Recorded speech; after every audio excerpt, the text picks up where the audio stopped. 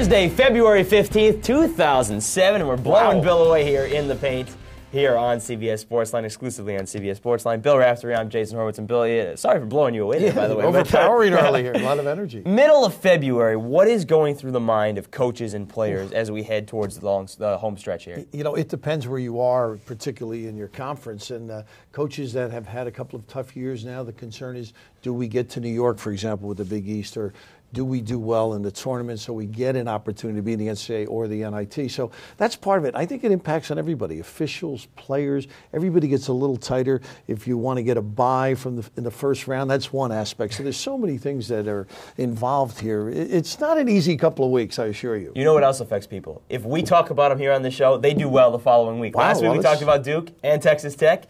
Duke comes out, wins at BC on Wednesday night. Texas Tech winning at Texas A&M this week. So it's a good omen if we talk about a team. I'm sure they pay attention to it. Of course. It had nothing to do with Knight Krzyzewski and the players. Nothing. Only about you. All right, let's get into it. You talked about New York and the Big East. Let's talk about a team that's done very well the last couple of years in that conference, that being John Beilein's West Virginia team. And he's done a lot with a team that lost a lot of guys from last year's team. You know, you see there, he lost 5 seniors. His leading scorers, Pittsnoggle, Gansey, Joe Arabear, his 6-man, Patrick Beilein. But this is a team that's a little inconsistent at times this year. You go out and beat UCLA over the weekend and then come out and pitch a 0 against Georgetown. Well, John Beilein is Pittsnoggling people this year. I mean, all these new faces, and it's not an easy system to learn, Jason. He understands spacing is a big issue. They'll bite you with an open floor opportunity. But guys have stepped up. Joe Alexander's athletic. Frank Young has made outside shots. Smulligan sort of replaces Pittsnoggle. He can step out and make shots.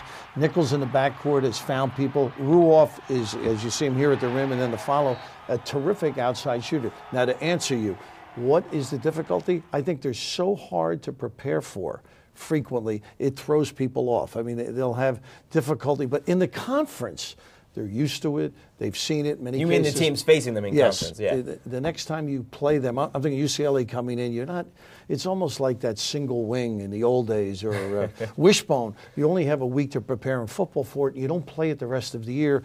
That's what that 1-3-1 zone gives them people problems with, and also how far they take your big people away from the rim, and they're not comfortable challenging these big guys who can knock down threes. The last 2 years, West Virginia 2 years ago in the Elite Eight, last year in the Sweet 16. This young team, it's going to have to rely on the 3 in the NCAA tournament to get that far again. All right, another team, let's get into one. You've gotten used to seeing the tournament the last couple of years, but this season, Nevada is a very quiet number 11 team in the country, 23-2. They have a tremendous complement of players to Nick Vizikis, Marcellus Kemp, Ramon Sessions. They have a win against Gonzaga, but really they haven't beaten anybody else. Your take on Nevada? Well, you're very tough on it. I mean, you play your schedule. I mean, whoever is on it.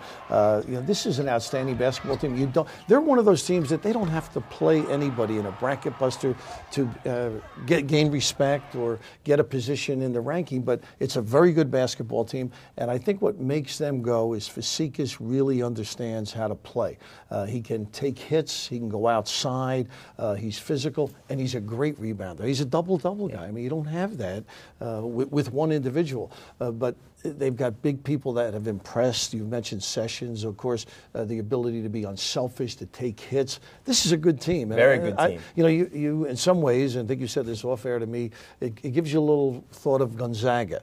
And, quite frankly, they are like that. I mean, they're not going to be an easy out for people who are used to having a little nice run early in the NCAA. Yeah, and I think part of that reason is they have, as you mentioned, the outside with Vizikis, or the inside outside with Vizikis, but they also have other guys, the wingmen, and they have the guy that distribute the ball. Right. They have all the complements around their best player. But, they could run into a tough team. For instance, like Northern Iowa, who you mentioned, bracket buster, they play this weekend. As we get into our quick hits here, let's talk about teams that have the most to gain from this weekend. Start with Northern Iowa, just 7-9 in the Missouri Valley, but a win at Nevada would be very impressive. Well, they're very good at home. McLeod Center, 7,000 seat arena. Ben Jacobson takes over. Brooks McGowan has been there for 4 years as the point guard, distributing this basketball. And that conference is such a difficult one. I mean, that win would hold them in high regard, and then, of course, playing well coming down the stretch. But it'll be interesting to see this year if they get 3 or 4, and I think it all depends on what goes on the next 2 weeks. Last year they got 4 as of Thursday. Northern Iowa 6th in the Missouri Valley. Bradley's 4th. Bradley is 4th. Southern Illinois is playing great basketball. Southern Illinois 1, Creighton 2, and then Missouri State 3. It's a wild conference. It's a great conference, but is. you have to at least finish 500. So Northern Iowa would have to win out to get to that point in the conference. All right, how about a team that, well, 10-2 right now in the MAC, and that being Akron, tied with Toledo as far as, it's two divisions, but tied as far as the best record in the MAC. But Akron, 19-5, and another team that has a lot to gain this weekend, because if they can win against Austin Peay. Now, Austin Peay is not a team with a big name, but leading its conference. If Akron can win, can they be a team that if they don't win the MAC tournament, get into the NCAA tournament? In these scenarios, I mean, that's what makes you successful. It's wild. I think Kent State, we had them in a tournament. This is an underrated. They didn't get the publicity of the Missouri Valley.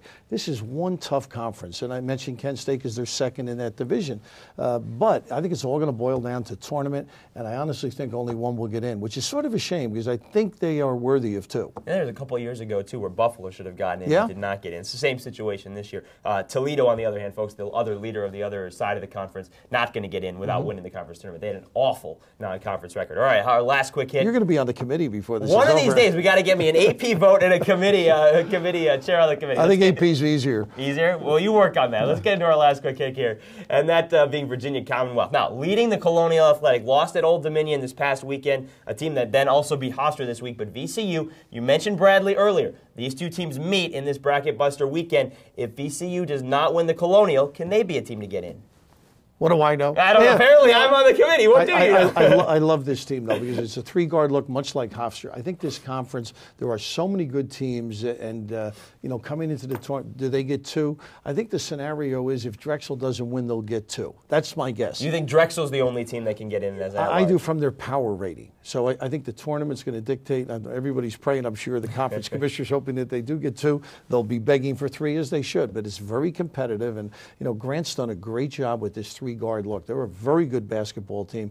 Average 12, 14, and 12 at the guard spot. So they remind you a lot of Hofstra. Yeah, and in case you're not familiar Maynard with the company, they do. With Hofstra Walker, with the three-guard look right. as well. And in case you're not familiar with the Colonial, that's the conference that produces George Mason, who obviously went to the Final Four. Who's going to be the George Mason this year? That's what you're supposed to do. All right, let's get into our players of the week, Bill. And you're off to Arizona this week, so let's talk about one of those guys. Well, Chase Bunninger is an outstanding performer. Had a breakout game against Oregon over the last 7 days. A very talented guy, great without the basketball, shoots the ball. He gets his hands on it. He's unselfish. He can post up. He really is a comer. People will enjoy watching him perform. And one of the things you mentioned to me beforehand is that he moves so well without the ball. Fantastic. One of the best in the move.